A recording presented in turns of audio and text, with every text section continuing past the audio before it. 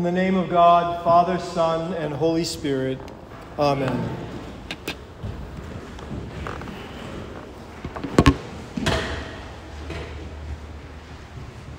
I'm not quite sure where to put that thing. I hope they'll put up the back of me.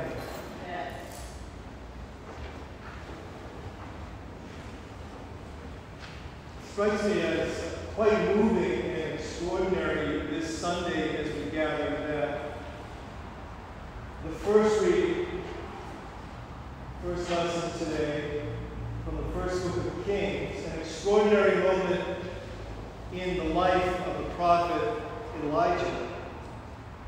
A moment in which he had in effect given up and has come through the wilderness praying that his life might end. Meets God in that moment of despair, precisely. And meets God in a fashion that we might not expect, where there has been a terrible wind and an earthquake and a fire. And finally, as the scripture says this morning in a beautiful phrase, pure silence. And only when Elijah hears the pure silence does he know that God is with him. We see Elijah there on the mountain in the presence of God, in the midst of a storm, in the midst of a fire. Think of that and think of the news of the past few days. Think of the hurricane south of the island of Maui. And think of the raging fire driven before that wind. We can be tempted in moments like that, and with every good reason, to say, where is God in this picture? This morning, at least when I arose, the death toll had risen to 93 overnight.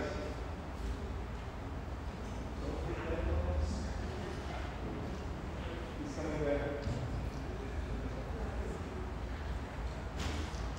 Yeah.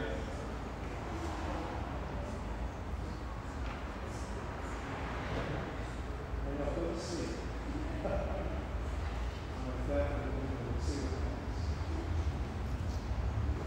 We can be tempted to ask that, where is God in this? You know? And you probably have seen it watching some of the correspondence reporting from the town of Lahaina. What was the town of Lahaina? They're walking through, actually, silence. No one, no thing, nothing standing, nothing left. Extraordinary that scripture is given us today, and extraordinary as well the gospel that we hear today. Jesus, again and again and again in this scripture, it says, immediately, immediately, immediately. It says at the beginning, I should wait till he gets to say.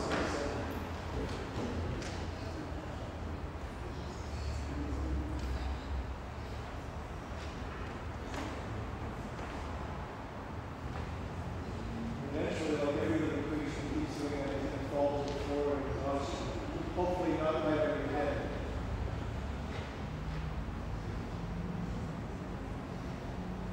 The first line, the first word of the gospel today is immediately.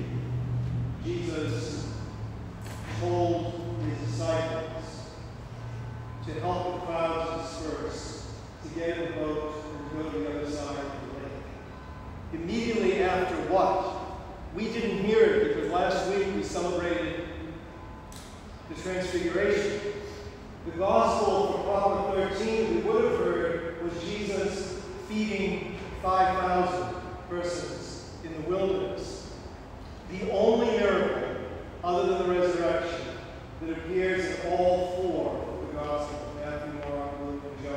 It's just after that that Jesus says two things at least.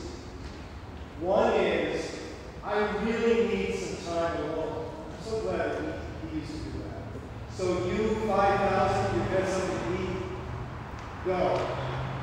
And you 12, get in the boat, go to the other side, I'll see you soon. There, during the night, again, in different circumstances than Elijah, but not unlike, the 12 find themselves out in the middle of a kind of wilderness, the Sea of Gennesaret.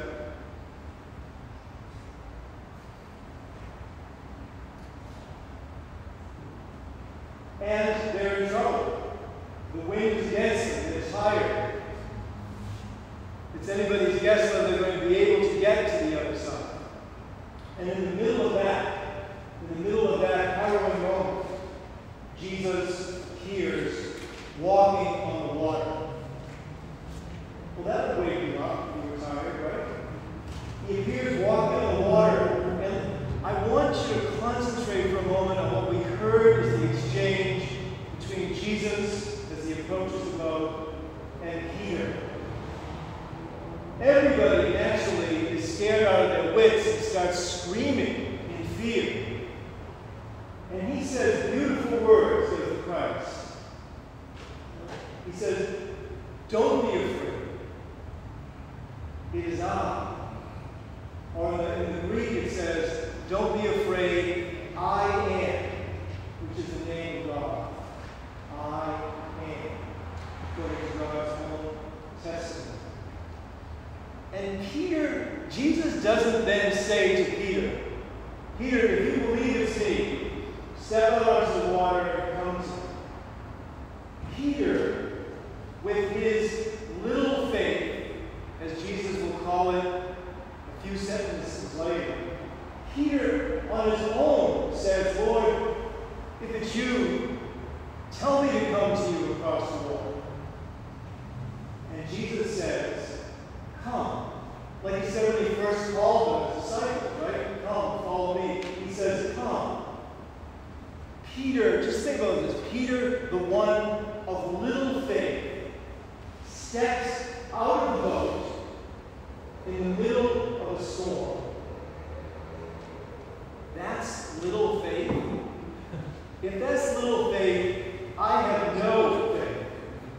Can you imagine? And Scripture says his faith was great enough. It says he began to walk on the water. It doesn't say he immediately sank, as we'd expect. It's only when Peter is overwhelmed by fear, when he realizes how much is pushing against him with the wind and the waves, that he begins to sink. And even then, he knows exactly what to do. What does he do? He says, Lord, save me. If you have no other prayer at your disposal all the days of your life, take that one right from the Scriptures and keep it in your hip pocket always. Lord, save me. Because again it says, Jesus responds immediately. Reaches out his hand, takes his hand, takes Peter's hand, and helps him into the boat. And the waves and the wind immediately are calm. I picture, a lot depends when you're reading Scripture aloud, what kind of inflection you put on things. Jesus could have been saying, Peter, why did you doubt you with little faith? But I deliberately read the way I picture it, Jesus embracing him and saying so gently, why did you doubt you with little faith? In other words, how could you ever think for a moment that I would allow you to sin? What about us, friends? We are in the boat of our lifetime. We are in the boat of this church. We are in the boat of all we've experienced so far in our lives, all our memories, all our expectations, all our hopes that fulfilled and not. We're in the boat, and I think it's fair to say there is a storm around us. It's a big storm. It's a storm with a lot of pieces. It's a storm with heavy winds that often seem to be blowing against us. Like Elijah, like Peter and the others, we have to decide what to do. Paul tells us in the letter to the Romans today, quoting lower and lower. Whoops, don't land on the candle. If he lands on the candle,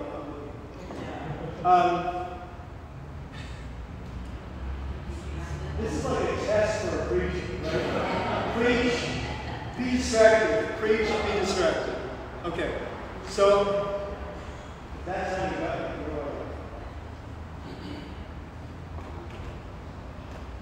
We are facing this storm too. So the question is, what will we do? What will we do? Will we have enough faith to say to Jesus Christ, Lord, tell me to come to you. Tell me to come to you on the water. Tell me to come to you and stretch me out in ways that I never thought I could. You know, Mother Teresa of Calcutta, the woman, if she did anything, lived what she believed.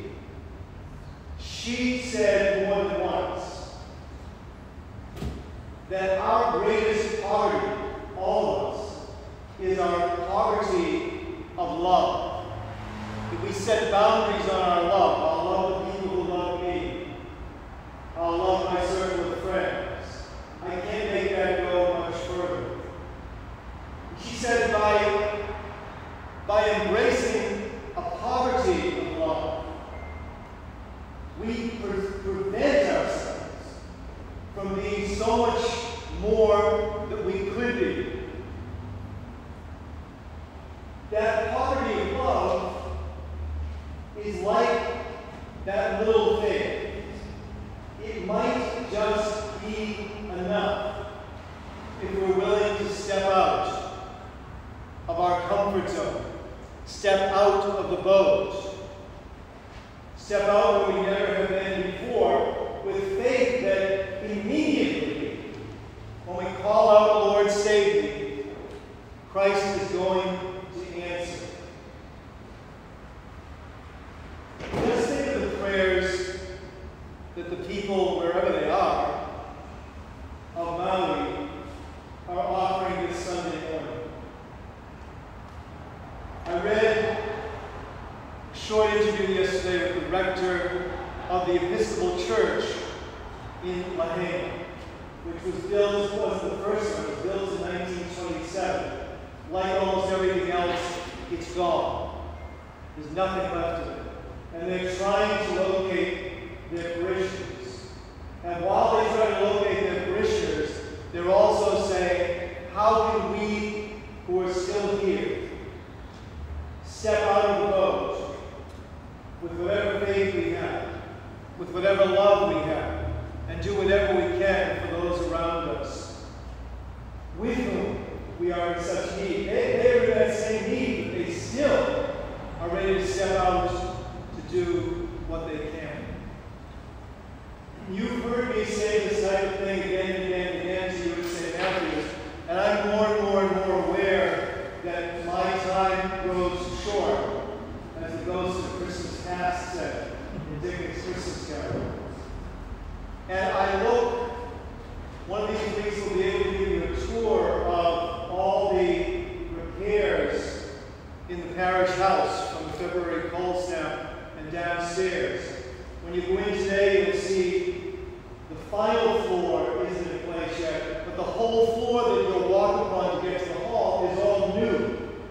The other was taken up entirely and replaced. What I want to say is, when that lower hall space is completely renewed and new, the heating coil is new, the floors are new, the doors are new, the walls are painted. Is there a way that we step out of the boat of our own comfort to know, and you know that I thought this was true before it was damaged and repaired, to know that it's not right to leave that space empty and unused in a society, a city, and a world whose needs are so many and so obvious. How many are facing terrible needs and don't know where to turn? And it makes me think how many nonprofit organizations whose mission accords with ours might benefit when that space is ready by our teaming up with someone and giving them space if they need it to carry on or expand the work that is theirs. Not to bring in money to us, but to expand our mission in the name of Christ. I was reading this morning the United Way locally reported. For the last several years through COVID, but it's not stopping, the number of homeless in the city of Worcester is rising and rising and rising. I was stunned to see from last year to this year, that is to get a whole year rates from 2021 to 2022, the rate of homelessness, the number of people homeless, put it another way, in the city of Worcester, are you ready for this? Rose 22%. 22%. There are thousands of refugees from Haiti, a nation which is in absolute disarray, a nation where every great group trying to help, running orphanages, or running feeding programs, or running hospitals, now can only do their work by hiring what amounts to a small militia to guard them so that they can continue. Here we do not have that problem, but we do have among us some of the people who have fled that problem. Like Elijah, as he headed toward the mountain, they may be in despair. Like the people of Lahaina today, they may be in deep mourning. I really want us to consider, to think, to pray, what might we be able to do? Just us. So often in church life, for some reason, we start by thinking, oh, we couldn't possibly do this or that or the other thing. Don't start there. Start from, even if it's small, we could do this little thing. We could start with this little bit and see what grows from that. And I know, the food we collect every week for the community center up the street, the refrigerator that stands down in the parking lot already bear witness to your willingness to take those steps. But there's always another step to take. Jesus never says, that's enough. I wish he did sometimes. What he does say is, thank you. Thank you for receiving the grace and strength I've given you. Thank you for taking yet another step. Last night I wanted to add to the prayers of people today, which is not in there, a petition about what has happened in Maui. So I started to think about a petition, but I ended up writing a whole prayer. So I'm going to use that prayer this morning that I prepared last night to just pour it out of me as the closing prayer for the prayers of the people this morning. Let us hold those people in prayer. Let us believe that the God who saved Elijah from despair and sent him back to anoint Hazael and Jehu and Elisha and get the job done. And Jesus, who saved Peter and put him back in the boat, not simply stay in the boat, but so to get out of the boat